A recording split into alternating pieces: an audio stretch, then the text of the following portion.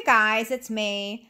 I thought I would read Psalm 91 through the lens of identification truths, through the lens of how the law of the life of the Spirit works from within you, your position in Christ, and how its fragrance, the fragrance of Christ, emanates through you and out into the world. So I'm going to read this psalm from that point of view, okay?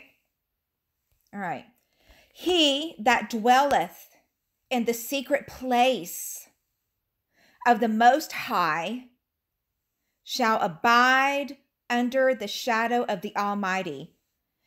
In other words, when you reckon on and when you rest in Christ, you are hidden in Christ in that secret place of the Most High.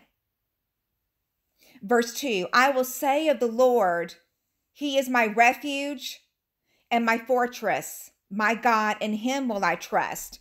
So this is telling us to reckon on, to remind ourselves. We will say, we will preach the gospel to ourselves. This is talking about daily renewal. Okay? I will say of the Lord. I will tell myself about the gospel. I will remind myself of who I am in Him. I will read the word through the lens of identification truths, okay? Verse 3, surely He shall deliver thee from the snare of the fowler and from the noisome pestilence. Now, this is talking about positionally. Now, we're not guaranteed circumstantially to be void of hardships, of trials, of tribulations, little t tribulations, not big T, not the great tribulation, but little t tribulations, okay? We're not promised circumstantially that our life will be void of those hardships.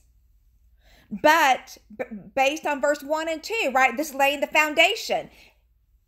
When we reckon on who we are, when we are hiding ourselves in Christ, when we are reckoning on our position, that's when the fragrance, okay, starts filling and having a positive impact on our condition. And it will, as we continue to do that, it'll continue to even flow further from outside of us into the world, okay, causing either disgust for those who are perishing, or delight for those who are seeking life, okay?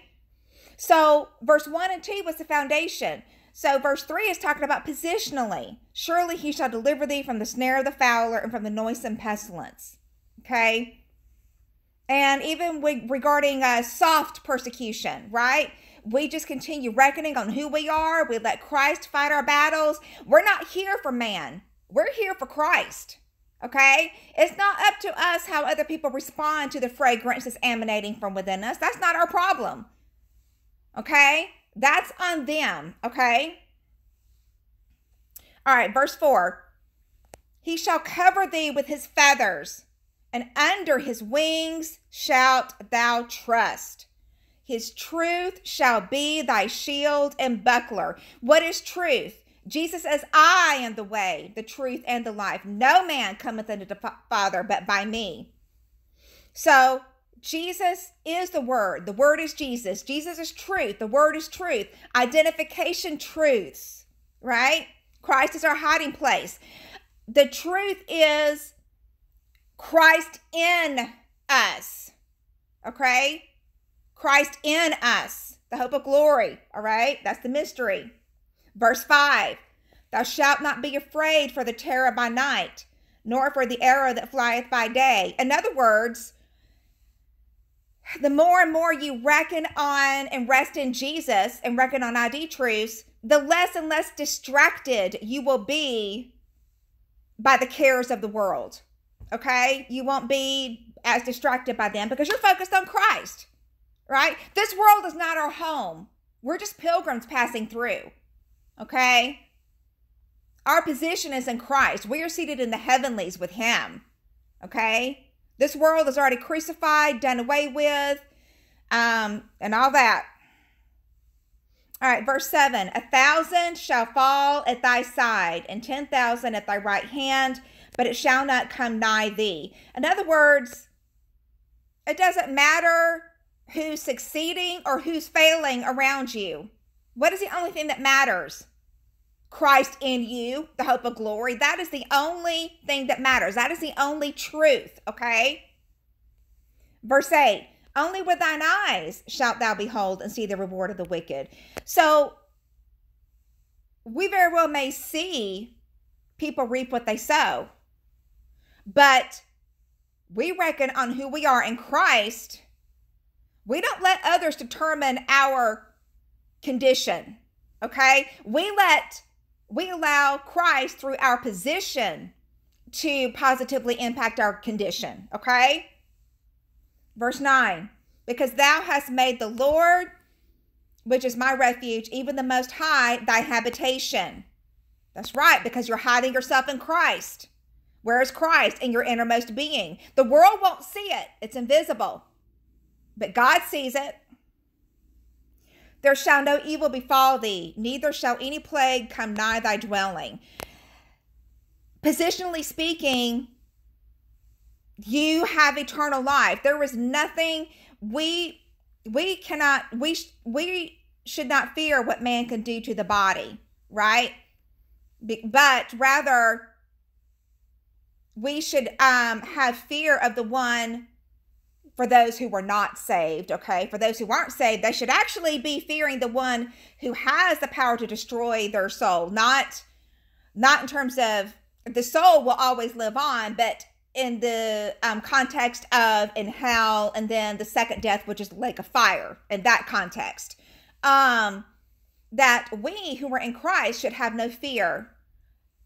And as we reckon on, remember verses 1 and 2, that lays the foundation for all of this. We reckon on Christ, right? And then it won't matter what may or may not happen to our outer body. It's already crucified. It doesn't matter, right? It's already crucified and done away with. Okay. So when it says, verse 10, there shall no evil befall thee, neither shall any plague come nigh thy dwelling, it's because everything is crucified. Even if your outer body gets sick, and let's say the Lord ends up taking you home through it. Well, he saved you. The point is, you are saved. The body is irredeemable. That's why we have to be transfigured at the rapture. We have to get new bodies, okay? But our old bodies, our old man is already crucified, done away with. So we can't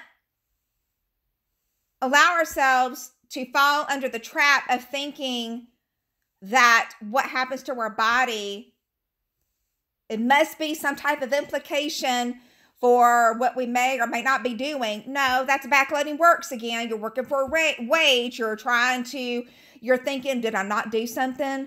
Or did I do something that I shouldn't have done? No. Verse 11, for he shall give his angels charge over thee to keep thee in all thy ways. All right.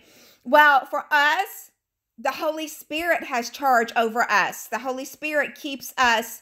We don't have a new heart. We have a regenerated spirit. We don't have a new heart though, but within our regenerated spirit, we are one with the spirit of life. We have the compounded spirit, right? And so that spirit has charge over us positionally, and that spirit does keep us positionally, no matter what happens to our condition, okay?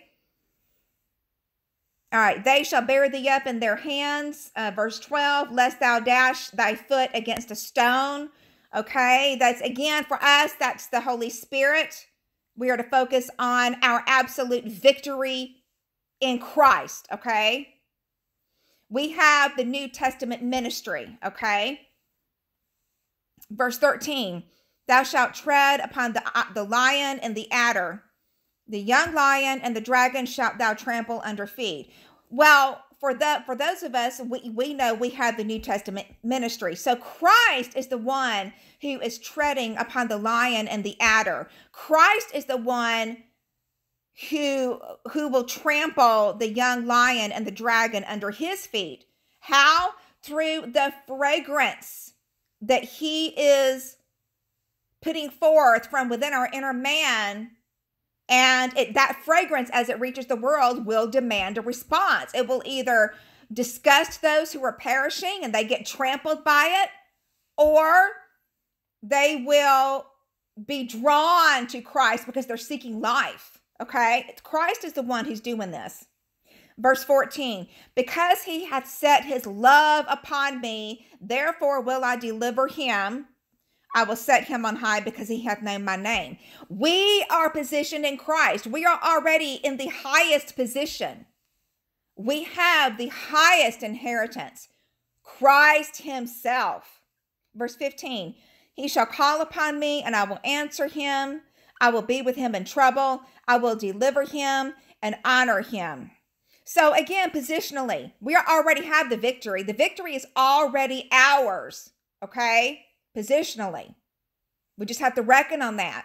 Verse 16, with long life will I satisfy him and show him my salvation. For us, that's for those who believe in the gospel, that's eternal life. That's salvation.